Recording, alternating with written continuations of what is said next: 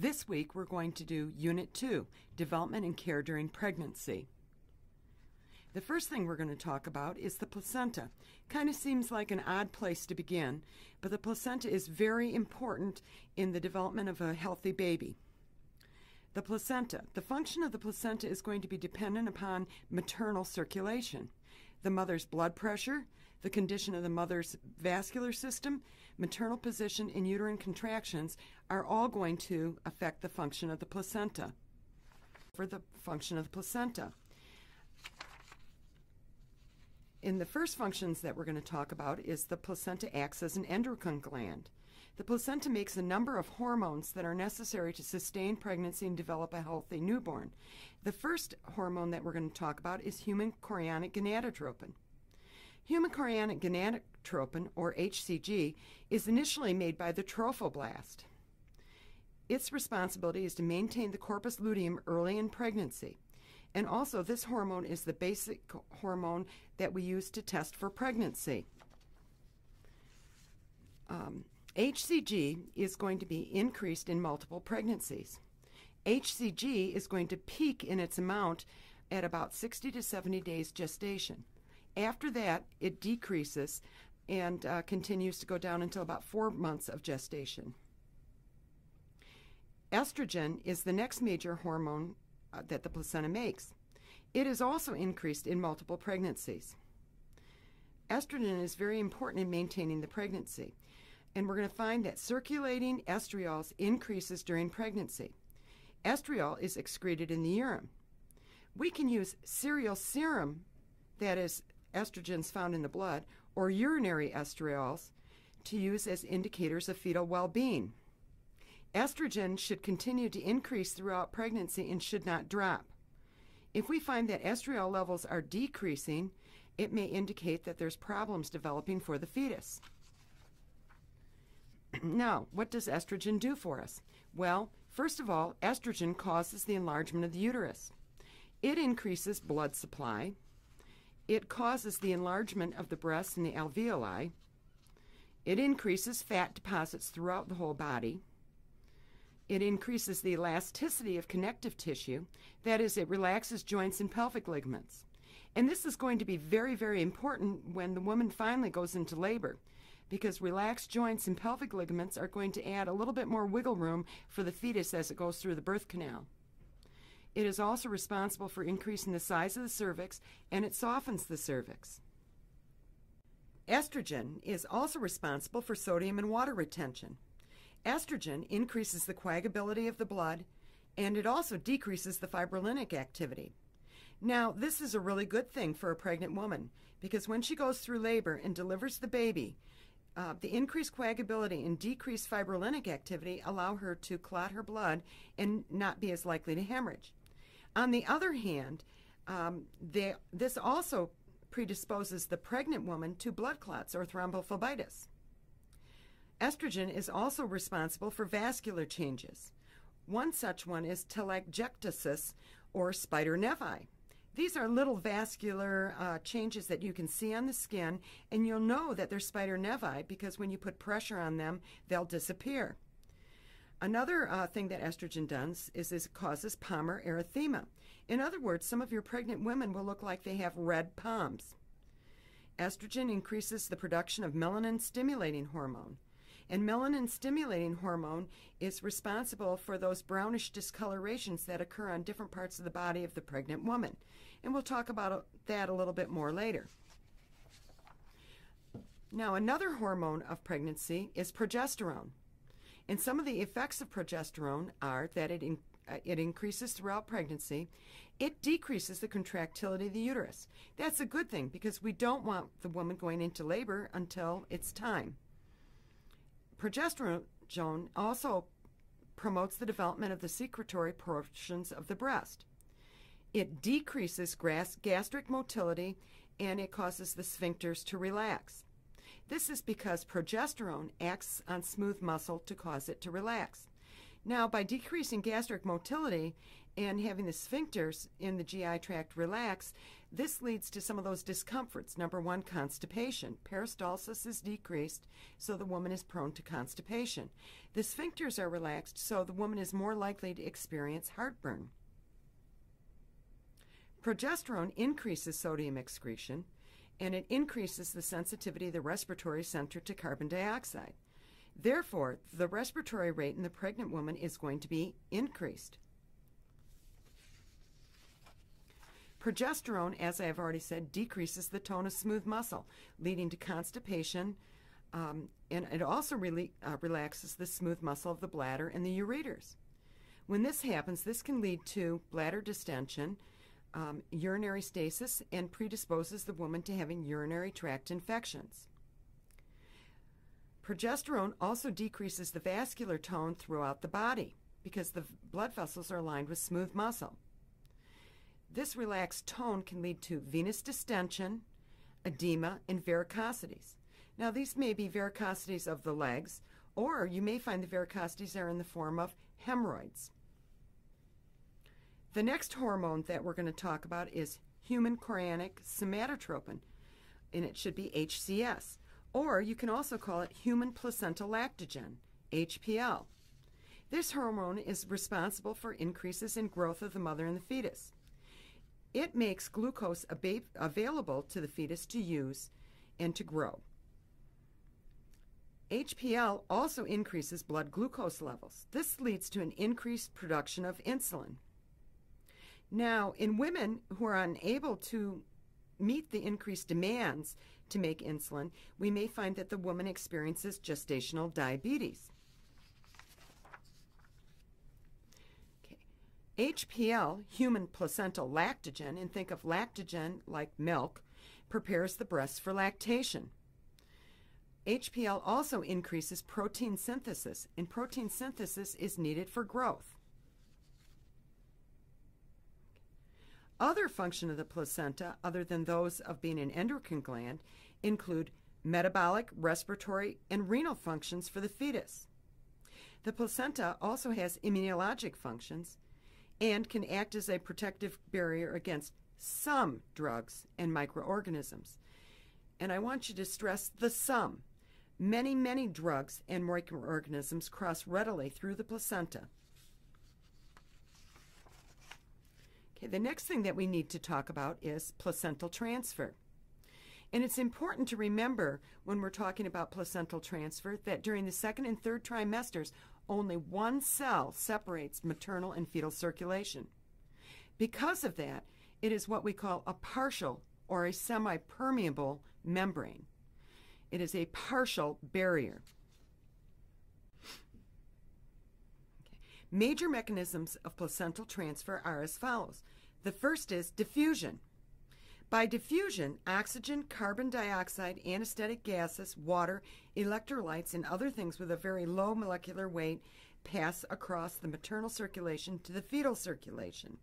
You probably remember that from your chemistry class. The next major mechanism of placental transfer is active transfer. Active transfer often occurs by enzyme action. This includes larger molecules and such things as glucose, amino acids, and iron. These are substances that have a higher molecular weight than the ones that had passed through by diffusion. The third mechanism is pinocytosis. Boy, I just really love that word. Pinocytosis is transfer of larger particles across the membrane, and these include fats. And if you think of it, fats are very, very large molecules. The fourth and last mechanism of placental transfer is leakage. Now remember, I said during the second and third trimester, there's only one cell separating maternal and fetal circulation. And so leakage is caused by small defects in the surface of where that cell is. And it allows for a slight mixing of maternal and fetal blood cells and plasma. This is really important because when we're talking about our mothers who are Rh negative, and if they're carrying an Rh positive fetus, if any of that fetus's Rh positive blood happens to cross over to the mother via leakage, then she may begin to make antibodies against the fetal blood. For this reason, we give mothers who are Rh negative RhoGAM at about the 28th week of pregnancy. And if you remember, RhoGAM is going to prevent the mother from making antibodies against the fetus's blood. Okay, now we're going to talk about anatomic and physiologic changes during pregnancy. First, we're going to talk about the reproductive system. The ovaries are marked by anovulation. In other words, the woman does not ovulate while she is pregnant. The uterus also changes greatly. It enlarges into a thin-walled sac from a very small, thick-walled sac. At the same time, the uterus also increases its vascularity, and the actual cells within the uterus hypertrophy, and also we have hyperplasia, meaning that more of them are formed. Other reproductive changes that we can see with the uterus are Hager sign. Hager sign is a softening of the lower uterine segment, and this is something that we can use to help us date the pregnancy of the woman because it is seen between the 2nd and 3rd months of pregnancy. The position of the uterus also changes during pregnancy. At around 12 weeks gestation is going to rise out of the pelvis. Now, this rising out of the pelvis is something that occurs pretty much right on time at 12 weeks. So the physician or midwife can use that as a landmark to help them date how far along an individual pregnancy is. Another thing that we see with the uterus throughout pregnancy are Braxton Hicks contractions. These are irregular, painless contractions that occur throughout pregnancy. They become more frequent during the 3rd trimester. Now, it's these Braxton Hicks contractions that even though they're painless throughout most of the pregnancy, as we approach term, sometimes they become painful, and sometimes women mistake these Braxton Hicks contractions as true labor contractions, and it is one reason that may bring a woman into the hospital in false labor. We'll talk more about that later also. Now, there are oscillatory changes that occur over the uterus during pregnancy. And some of the sounds that you can hear via auscultation would be the phonic souffle. This is the sound of the fetal blood in the umbilical cord. And when you listen to the uterus, and if you hear the phonic souffle, you'll find that it kind of makes a swoosh noise, but that it also matches the fetal heart rate.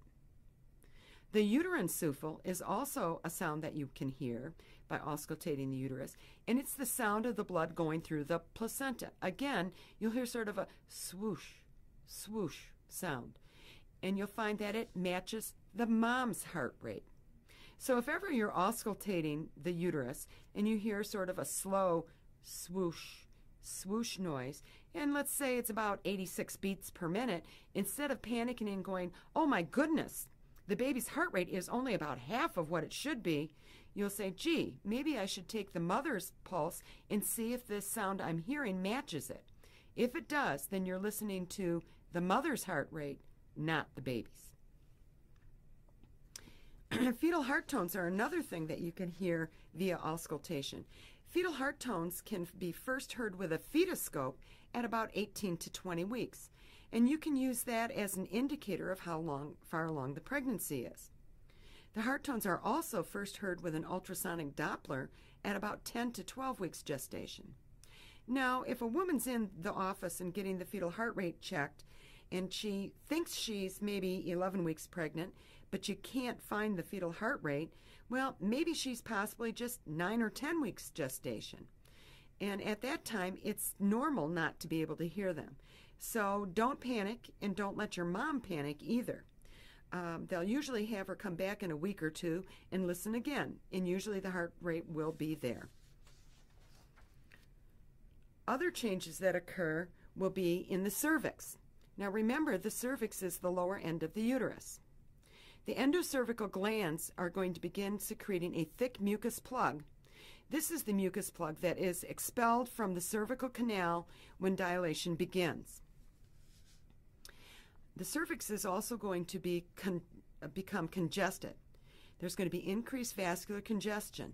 This is going to cause a softening and also a kind of a bluish purple discoloration. It's really quite pretty if you can ever see it, and if you saw it, you'd recognize it right away. This bluish purple discoloration is called Chadwick's sign, and it becomes apparent at about 8 weeks of gestation. Now, it's important to have this softening of the cervix throughout pregnancy because it's going to allow for the cervix to dilate and efface more readily when the woman finally goes into labor.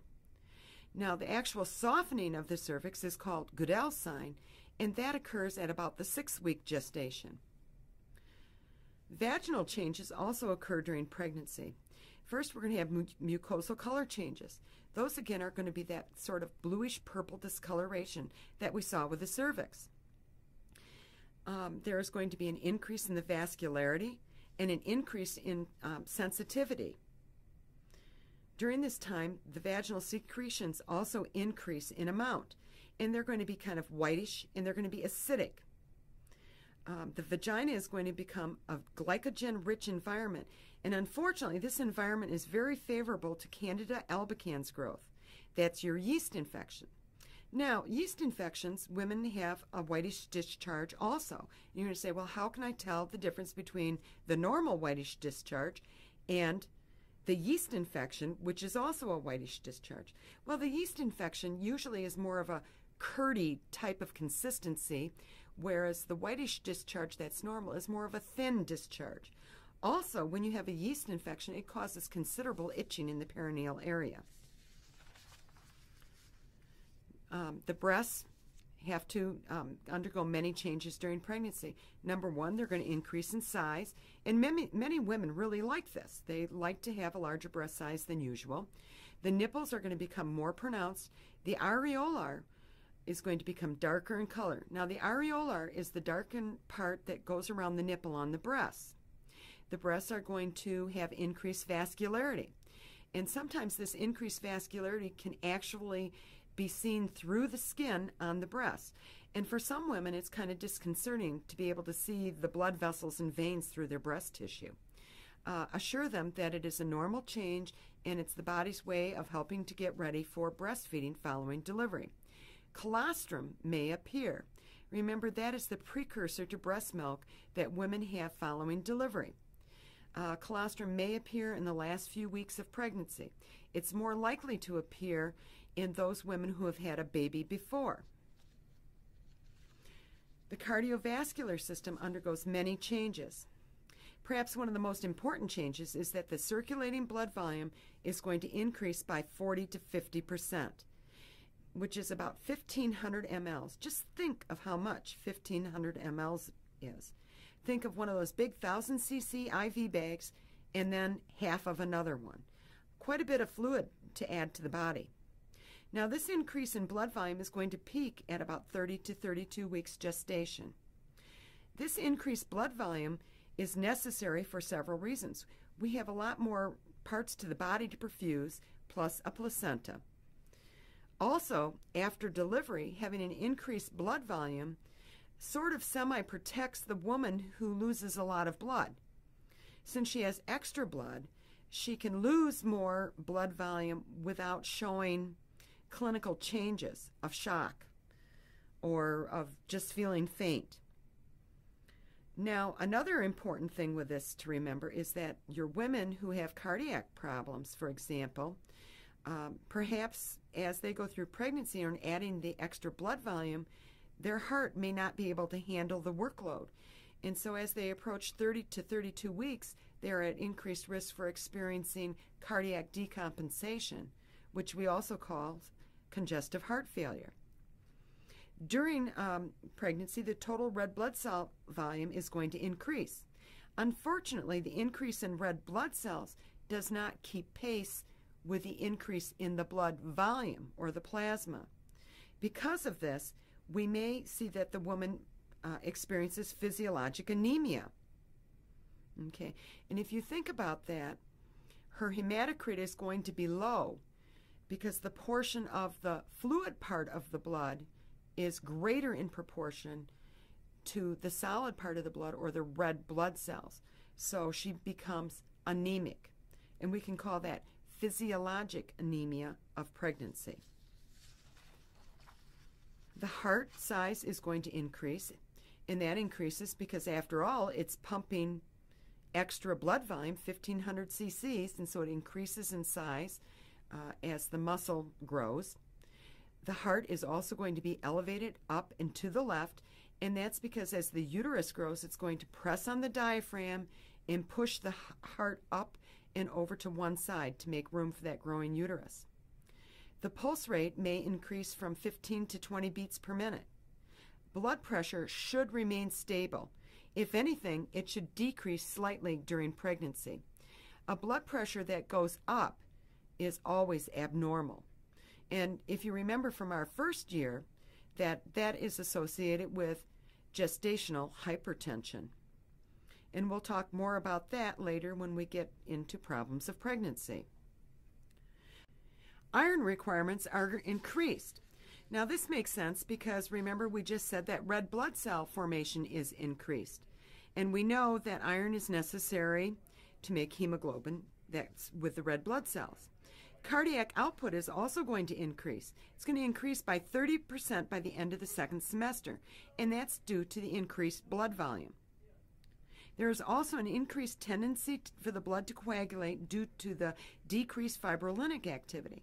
That's going to predispose the woman once again to thrombophlebitis.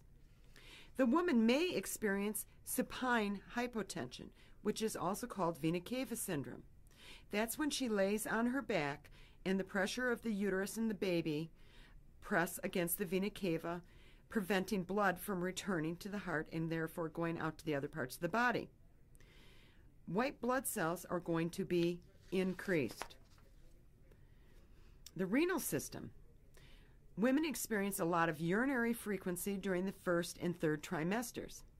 This is due to the pressure of the enlarging uterus. Remember that during the first trimester, the uterus stays within the pelvis, and as it grows, it presses against the bladder. Then it's going to rise out of the pelvis at the 12th week, which is the beginning of the second trimester. So urinary frequency is sort of eliminated at that point. Now, by the time we get to the third trimester, this baby and uterus and placenta are getting really, really big.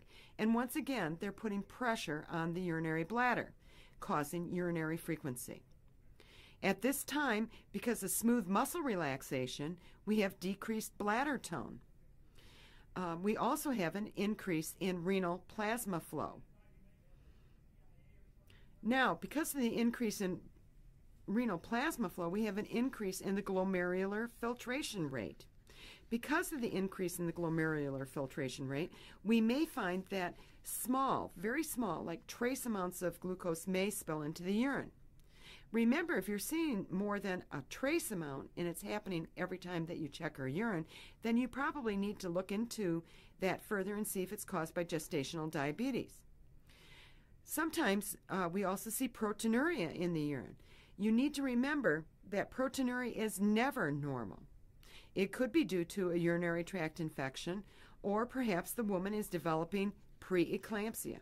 So anytime you find proteinuria in the urine, you need to follow up on that finding. For the skin, there are many, many changes that occur. The big one is we have hyperpigmentation. Now, hyperpigmentation is from that melanin-stimulating hormone that had increased through the effects of estrogen on it. And some of the hyperpigmentation you may see are a linea nigra. That's a dark line that runs from the belly button all the way down to the pubic area. We may also see colosma. Colosma is the mask of pregnancy. When you say the mask of pregnancy, whoo, that sounds kind of almost horrifying. Well, for some women, they feel like it is. The mask of pregnancy is brown blotches that tend to go across the cheeks on the side of the face. Now, many times women will say, well, gee whiz, is this ever going to go away? I feel like I don't look like myself. I have blotchy brown spots on my skin. Well, usually colosma will fade, but usually it doesn't go away 100%. So you don't want to promise the woman that, gee whiz, sure, once you're done, your skin will go back exactly how it was, because it won't.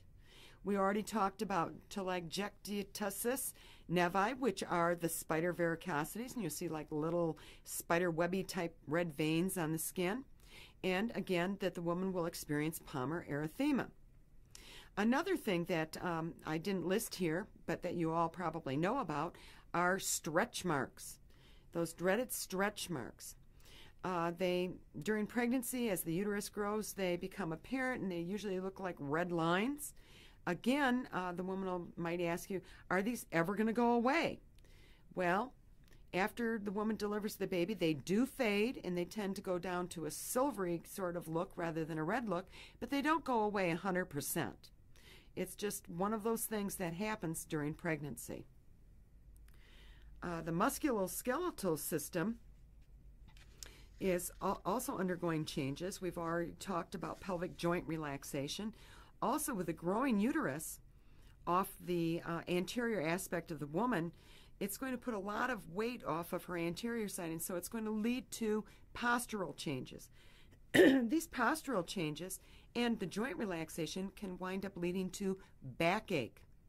Now, if women who are pregnant complain of a lot of backache during pregnancy, one thing you can tell them to do is to do pelvic tilt exercises, or if they get down on the floor on their hands and knees and arch their back like a kitty cat, and that's usually a lot easier to teach than trying to teach them to do a pelvic tilt up against the wall, that can help relieve some of the back pain. The next system that undergoes many changes is the gastrointestinal system.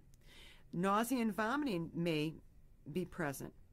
This is the dreaded morning sickness. Remember, morning sickness usually occurs, if it's going to occur, during the first 12 weeks of pregnancy, and it's thought that this might be due to increased amounts of HCG, that human chorionic gonadotropin. Now, I know they call this morning sickness. However, I want you to remember that morning sickness does not always just occur during the morning. It can occur morning, afternoon, night, middle of the night. And there are things that we can do about it. If a woman's having morning sickness and she's waking up nauseated, we can have her keep dry crackers or toast by the bedside and eat those before she gets up. She can eat small, frequent meals, and that helps considerably. Now, women also experience alterations in their taste and smell. This is probably what's responsible for some of those cravings that women have for different types of food while they're pregnant. We've already mentioned how constipation is a change, and this is due to decreased GI motility and pressure of the uterus.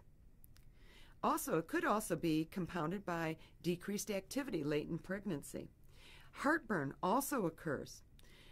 One thing that we can do with heartburn is to recommend that women eat small, frequent meals and that they don't eat or drink anything near bedtime. Now, even water. Women who drink water before they lay down sometimes are going to find that they have terrible heartburn. And it's simply that the water has not passed on through the GI system. They lay down, water's nice and thin, it goes up through the relaxed sphincters after, of course, it's mixed with the acids in the stomach, and can cause quite a bit of heartburn. The woman can also sort of prop herself up in bed at night, and gravity will help prevent some of the heartburn. Another thing that happens because of estrogen is the gum tissue may become swollen and bleed easily. Now, during pregnancy, it's important that women know that they can still see their dentist and have dental work done. They just need to let the dentist know that they're pregnant. Thylism, or excessive salivation, is another change that pregnant women experience. Another thing is pica. Now, pica is kind of a strange thing, and pica is the eating of non-nutritive food substances. What are some of the things that people eat? Well, if you go down south, kind of in the mountainy areas or in the Piedmont, the big hills, in the past, many women down there, for whatever reasons, like in Georgia, would eat the Georgia red clay. And you think, well, why would they eat clay? They just have a yen or a urine from it, and it might be culturally derived. It could be from other things. We don't really know for positive. The important thing to note is that if people are eating clay, then they're going to fill up, and they're not going to want to eat food that's healthy for them. Another thing that people have done in the past is eat laundry starch. Now, laundry starch really doesn't have any nutrients in it either, so we want to discourage that. If you have a woman who is experiencing pica and eating paper or clay or starch or who knows what. You have to approach it very sensitively. Women are kind of embarrassed, so if you tell them, gee, why are you doing that? They're going to feel embarrassed and they may not want to come back and see you again. So instead, it's better to approach it from a health standpoint and say, how you're concerned about eating clay because perhaps it's keeping them from eating food substances that would be of more benefit to them and their baby. And then again, listen to why they say they are eating it. The next big topic we're going to talk about is the assessment of fetal well-being. And throughout pregnancy, we want to make sure that our babies are growing and doing well in utero. The first major assessment of fetal well-being we can do is an ultrasound. Now, ultrasounds can be used for a whole variety of different reasons, and one of them is we can use it for an early identification of a pregnancy. Very early in pregnancy, with an ultrasound, you can see that there's a growing embryo and then a fetus there.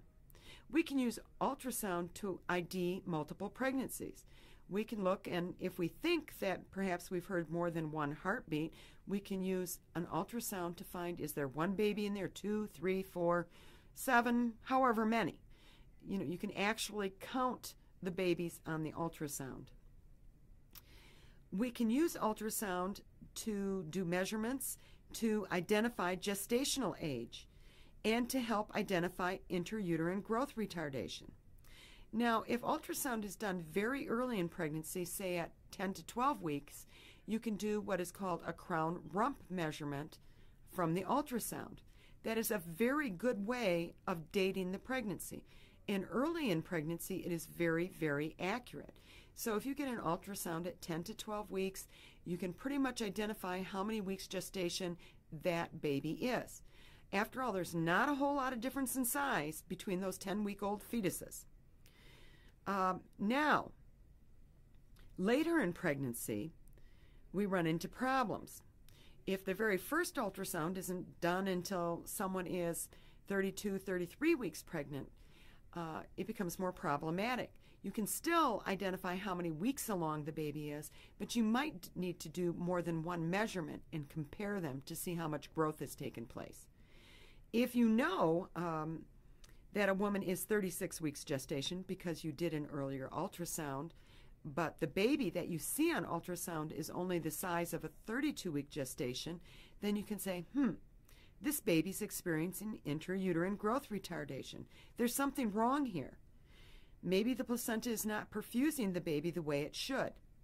And that can help the physician make a decision. Would this baby be better off continuing to grow on the inside of the mother? Or are we having a failure of the placenta where perhaps we should deliver her early, or him early, the baby, and see if we can help the baby grow better on the outside? We can also use ultrasound to detect anomalies in the baby. Ultrasounds can also be used to detect polyhydramnios, which is too much amniotic fluid, or oligodramnios, which is too little amniotic fluid. Both of those conditions are associated with less than the best outcome. We can use the ultrasound to identify the location of the placenta. Is the placenta located where it should be, in the upper portion of the uterus, or is it located covering the cervix? If it is covering the cervix, then we have a problem because that would be a placenta previa, and we would know that our mother is most likely going to have a cesarean delivery and that she is at risk for hemorrhage. We can use an ultrasound to observe the fetal heartbeat and fetal breathing movements. We can determine the fetal position and presentation from the ultrasound. We can determine, is the mother going to have a baby who's in a breech position? If you remember, a butt first position. If the baby is in that position, or I should say in that presentation, we are going to know that we are going to need to deliver that mother by cesarean section, unless it would happen to turn to a head-down presentation. So the ultrasound can give us a lot of good ideas and good things to help us determine, is the baby doing well how are we going to have to deliver this baby? Okay, now we're going to talk about gestational age assessment. The first way that we can do gestational age assessment is by using Nagel's rule. And I'm going to have the expectation that you all remember how to use Nagel's rule to determine the due date for a woman, or that you can look it up in your text. The next measure of gestational age is fetal movement. Now, the first fetal movement is called quickening, and that is generally speaking felt initially at 16 to 22 weeks. If a mother feels movement, you can pretty much say, if it's the first movement, that her baby is 16 to 20 weeks of gestation. In fact, usually it's right around 20 weeks. Another thing that can help us determine gestational age are when we hear the fetal heart sounds. Remember that the fetal heart sounds are first detected at 10 to 12 weeks gestation with an ultrasonic Doppler. So if you have a woman who comes in for her first visit and you can hear the fetal heart tones, you can be fairly certain that that baby is 10 to 12 weeks gestation or further along. If you could hear the fetal heart rate with a fetoscope, then you would know that the baby is at least 16 to 20 weeks along in gestation. Now, the next thing are the crown rump measurements, and we already mentioned those, that they can be done on an early pregnancy using an ultrasound. Another thing that we can measure on ultrasound would be the biparietal diameter, and we can do that after 12 to 13 weeks gestation. The biparietal diameter, that's the diameter through the parietal bones of the skull. Another way that we can determine gestational age is by measuring the fundal height. It's important to know that the fundal height, though, it can be very difficult to interpret. The fundal height measurement, which is measuring from the top of the uterus to the top of the symphysis pubis with measuring tape, can be affected by maternal weight. A mother who is very obese is going to have a greater fundal height for the number of weeks gestation simply because she has more adipose tissue deposited in her abdomen. If the woman has polyhydramnios, too much amniotic fluid, that's also going to make the uterus appear larger in size than the actual weeks of gestation. Multiple gestation does the same type of thing. And towards term, fetus, the size of the fetus can make a huge difference. If you have a 9-pound fetus, the fundal height is going to be higher than if you have a baby that is only 6 pounds within the uterus. Another thing that can really goof up a fundal height is the person who's actually doing the measuring. One person to another probably have slight differences in how they measure.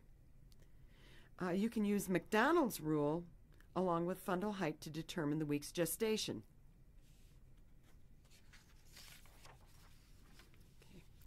Now, we just talked about how we can check for gestational age. Now we're going to talk about prenatal monitoring of fetal status. In other words, is this baby doing well on the inside or not? The first thing that we can do is an amniocentesis. Amniocentesis can be performed after the 14th week of gestation.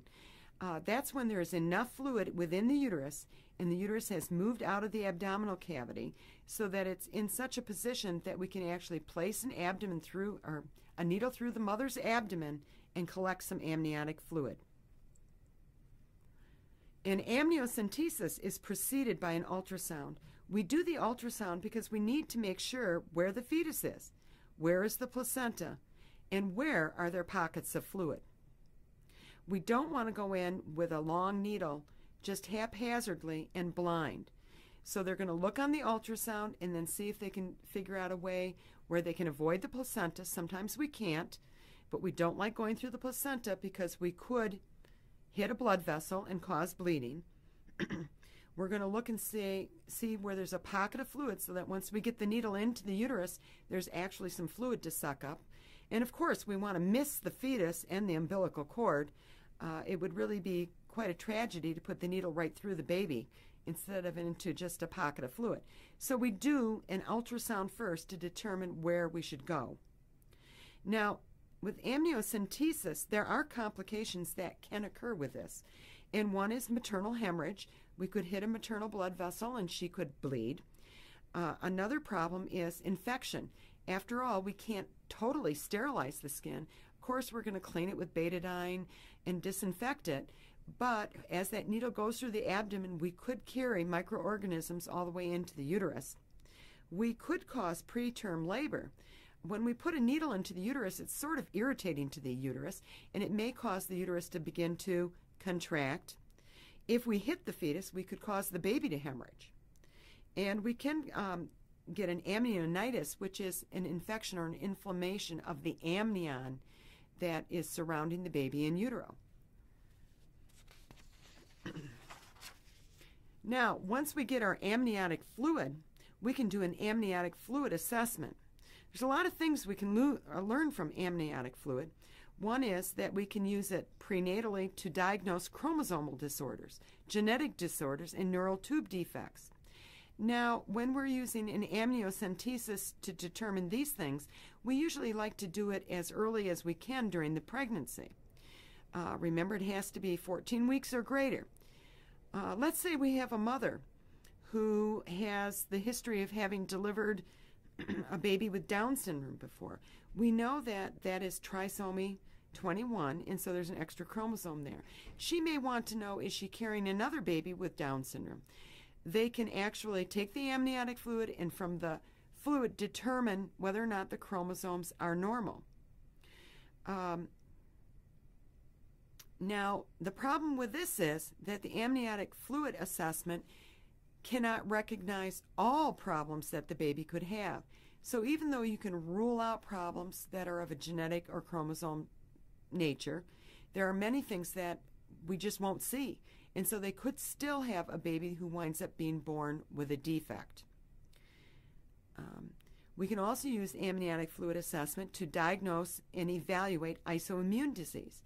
Remember, isoimmune disease takes place when the mother is Rh negative and the baby is Rh positive.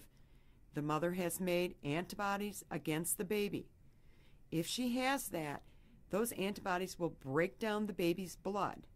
And from the amniocentesis, we can determine if that's occurring and how severe it is, and therefore know whether or not we have to treat the baby in utero. Now, we can also do gestational age assessment from the amniotic fluid. And usually when we're doing a gestational age assessment, it's later in pregnancy. We're trying to determine, is this baby mature enough to deliver? Perhaps the mother's a diabetic. Perhaps she has gestational hypertension. And we would like to deliver the baby as soon as possible so then the mother can begin to get well. Or we might be concerned that the baby isn't growing that well in utero and we'd rather have the baby on the outside. However, we would like the baby to have mature lungs so that it could breathe on its own without a ventilator. So later in pregnancy, we'll do the amniocentesis and we can determine how mature the baby's lungs are from an assessment of that. One of the assessments that we can do is an LS ratio. This is a lecithin sphygmomyelin ratio. Okay, and usually we would expect the ratio to be greater than 2 to 1 if the baby's lungs are mature and it's going to be able to breathe on its own. Another thing we can check for are creatinine levels. We can determine if the creatinine levels are of a certain amount that the baby's lungs are mature and it's safe for us to deliver the baby. The next major test of well-being would be chorionic villi sampling. Now, with chorionic villi sampling, it's recommended only for those women who are at very high risk for giving birth to a baby with a diagnosable genetic anomaly. So this may be a mother who has 2 children with cystic fibrosis already. She knows that she is carrying the genes. That's something that we can diagnose. There are a number of other illnesses that we can test for. But there's no point in doing chorionic villi sampling unless we are planning on doing a diagnosis. And there are risks to it, so we don't want to do it unless we feel that we can actually get some good information out of it. Now, with chorionic villus sampling, the procedure is to aspirate a sample of chorionic villi. It's usually done at 10 to 12 weeks gestation, so it's being done earlier than we could do in amniocentesis. They actually go in with a needle and aspirate some of the chorionic villi. Now remember, the chorionic villi are the portions that are going to implant and become the placenta. So you're actually taking some of those cells away. Now, women can get the results to this in 24 to 48 hours versus waiting 2 to 3 weeks with an amnio. This is going to allow those women who have a fetus that has a severe genetic problem to make a determination: do they want to terminate the pregnancy or carry it to term? And for some women, that is a very difficult question, but it's their decision to make. So it's a good test for women who know that they could have an infant with a very severe anomaly, or genetic disorder, I should say. What are the risks? Well, the risks are that you actually have a slightly increased potential for having a lost pregnancy. In other words, there's a slightly increased level that the woman will have a spontaneous abortion. It has also been associated with limb reduction defects.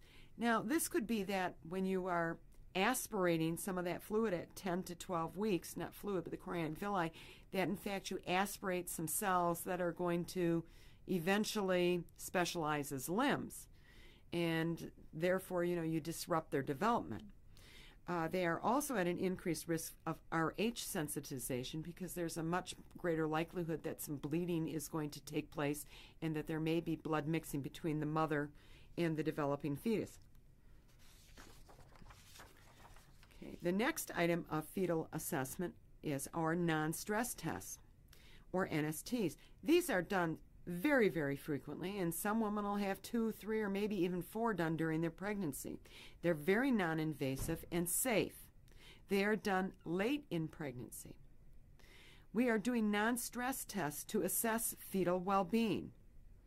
Non-stress tests evaluates the ability of the fetal heart to accelerate in association with fetal movement, and that's a good thing. Okay. With a non-stress test, an increase in fetal heart rate with movement is going to indicate an adequate oxygenation of the fetus. It's going to indicate that the baby has a healthy neural pathway from the fetal central nervous system to the heart in response to stimuli. Okay. If the fetal heart rate does not increase with fetal movement, then you need to ask the question, is there hypoxemia or acidosis in the developing fetus? Okay. NST procedure. Now, the procedure to do an NST really isn't too difficult. The woman needs to be placed on a fetal monitor, and we place external fetal and uterine monitors on the woman's abdomen. And when these monitors are placed on, we are going to have a record made of the fetal heart rate, and it's going to show off on graph paper. And we're also going to have a record made of when fetal movement occurs. Now, interpretation of the non-stress test. We're going to see the baby's heart rate, and then we are going to see where fetal movement occurred. And when we interpret the non-stress test, we want this test to be what we call reactive. And a reactive non-stress test is when you have 2 or more fetal heart rate accelerations of at least 15 beats per minute, lasting at least 15 seconds in a 20-minute interval. This is really good. For NSTs, we don't say positive, we say reactive, and it's important that you know that terminology. Now, another interpretation that we could see is non-reactive. And a non-reactive non-stress test doesn't meet the reactive criteria. Lastly, we might have an equivocal non-stress test. And what we find here is conflicting or difficult to determine data. Maybe we have 3 fetal movements, and for 2 of them we see accelerations within a 20-minute period, but for the third we don't. Well, 2 out of 3 isn't good enough to say it's reactive. It's not bad enough to say it's non-reactive, so we say it's equivocal. And we'll probably have the woman come back in a day or so, or maybe we'll turn off the machine and redo it in a few hours to see if we can either get a reactive or non-reactive response. Now, if a woman has a non-reactive response, then we'll probably have her come back in a few days and have it repeated. Now, with the non-stress test, we really haven't discussed why are we doing this? Who has non-stress tests? Well, non-stress tests are done later in pregnancy, and they're done with anybody who has a condition that may compromise the fetus. In other words, anyone who has a condition that may decrease utero-placental sufficiency or cause decreased oxygen to be and nutrients to be being carried over to the fetus. Examples of this might be diabetes. We know during diabetes that the vascular system is profoundly affected. Well, if your vascular system isn't up to par, the baby may be becoming hypoxic. Another reason we might do it is if the mother has pregnancy-induced hypertension. Again, there may not be as good of circulation, therefore the baby may be under stress. And we would like to know that. So if the baby is under stress for a non-stress test, we will see a non-reactive non-stress test. And we will either do another one or we will move on to the next type of test we can do, which is a contraction stress test. A contraction stress test is indicated if the NST findings are non-reactive. Okay. A contraction stress test involves recording of the responses of the fetal heart rate to stress. The stress in a contraction stress test is the contractions. Remember that as the uterus contracts, it squeezes off all of the blood vessels, so there is decreased blood and oxygen, or I should say oxygen exchange across the placenta to the fetus. So during contractions, all fetuses are getting less oxygen. If the baby is stressed, that decreased oxygen is going to show up. Okay? And what we'll see are late decelerations. So that's what we're hoping not to see. We'd like to see the baby responding just fine to contractions. Now, what's the procedure for a contraction stress test? Well, the first way we could do it is we could have the mother self-stimulate her breasts, and because when you stimulate the breasts, the pituitary releases oxytocin, and that causes the uterus to contract. Another way we can do it is by doing an oxytocin challenge test.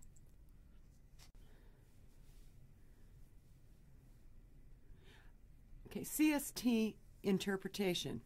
Now, as we said, we're going to stimulate contractions in the mother to see the type of stress and how the baby responds to the stress of the contractions.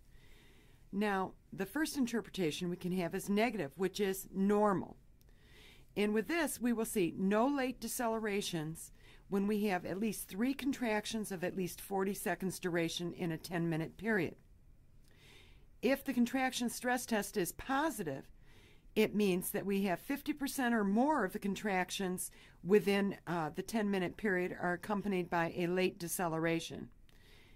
And we can have an equivocal finding, and that means that less than 50% of the contractions are associated with late decelerations, or the uterus was hyperstimulated. Now, hyperstimulated means that we wound up stimulating the woman's uterus too much, and the contractions are lasting longer than 90 seconds.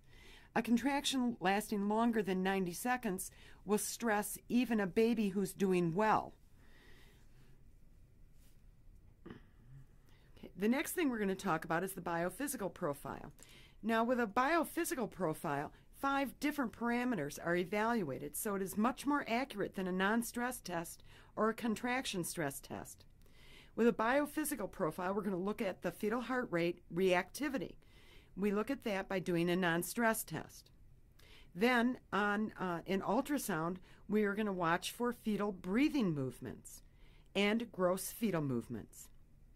At the same time, on the ultrasound, we can see what kind of tone does the fetus have. Is the fetus well flexed, which would be a good tone? We would want to see that. Or does it appear to sort of be limp within the uterus? Next, we're going to actually, on the ultrasound, do a calculation and measure the amount of amniotic fluid that is present.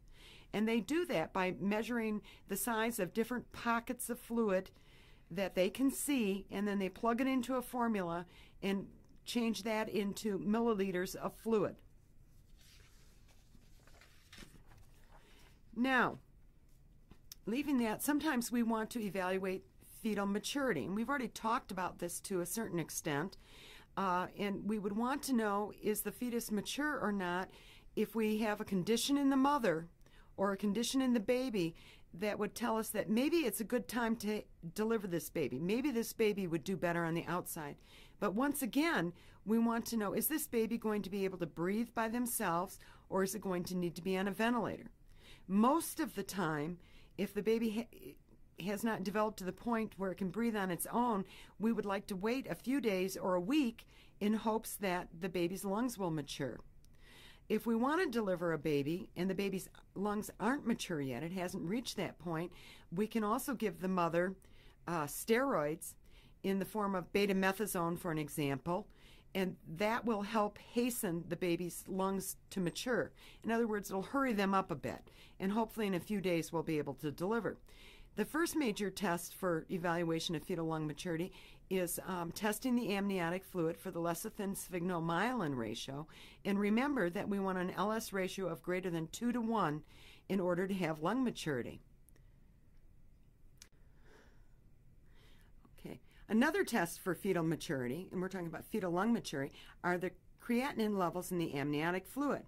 The creatinine levels, if they're 2 milligrams per deciliter or more, that's associated with a pregnancy of at least 37 weeks or more.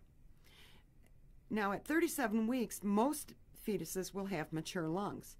So we could say that, yes, if we delivered this woman now, her baby would be able to breathe on its own without assisted ventilation. Another test we can do is the shake test. And with this, we take some amniotic fluid and we add a chemical to it. And if we see a ring of bubbles in the test tube, then that is positive for fetal lung maturity. That's sort of a quick and simple way of doing it.